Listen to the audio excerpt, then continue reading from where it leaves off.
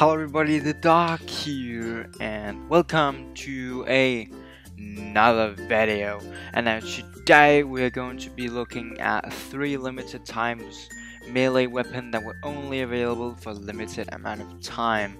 Today we're going to be taking a look at the newspaper, the bell, and the torch. I'm going to make a part 2 of this video where I'm going to be taking a look at other limited time weapons, but for now we're just going to be looking at these 3. So sit back, relax, and enjoy the video.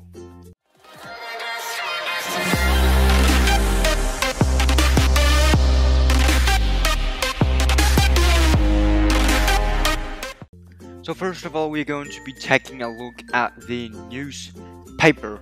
And now, the newspaper is really not that great of a melee weapon, to be honest. If you look at the stats, it takes 6 stamina per swing, it has 1 max hit, and it deals only 35 damage. So it's really bad actually, but it's a pretty cool limited time melee. It is one of the oldest weapons that is still in the game. But yeah, that is the newspaper. It is really not that good, but it's decent, I guess. So yeah, that's the newspaper, and now let's move on. So next up we have the bell, and the bell actually has its purpose in the game.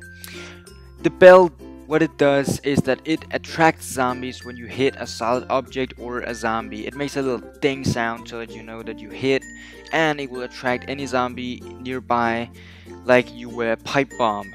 When you look at the stats, the bell deals the same amount of damage as the newspaper on 35, not the best. It takes the same amount of stamina at 6, but it has the special trip effect, and again it attracts zombies.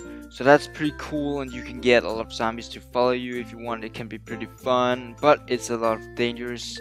So I would recommend being careful with this one. But it's definitely cool, and it definitely has its place in that game.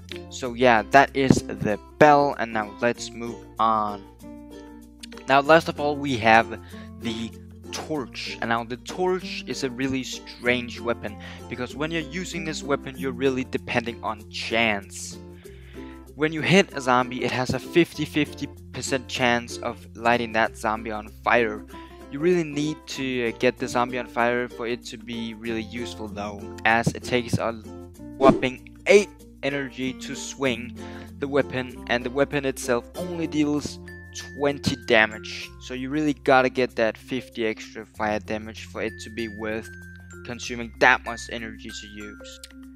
Thank you guys so much for watching this video. Leave a like if you enjoyed, and subscribe for more, and I will see you in the next video. So, bye bye.